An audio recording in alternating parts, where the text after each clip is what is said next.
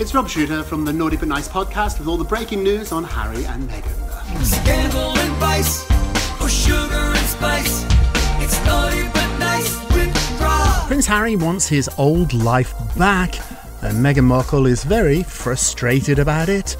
Reveal sources. Meghan Markle is frustrated that Prince Harry wants to move back to the UK and get his old life back, a Hollywood expert is claiming.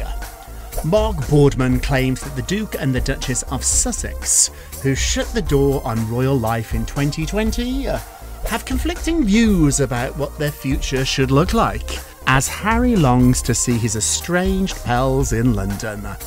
Quote, Harry's social life has notably shifted over the past decade. He appears to have distanced himself from his college friends and lacks a permanent UK residence. The expert claims that Meghan wants Harry to leave that chapter behind and is frustrated that he wants his old life back. Sources say, quote, Meghan loves Harry, but she wants to bring out the better side of him, which she thinks is here in America. It's Naughty But Nice with Rob. If you love this gossip, I've got even more juice for you. Check out my podcast, Naughty But Nice with Rob, on the iHeartRadio app.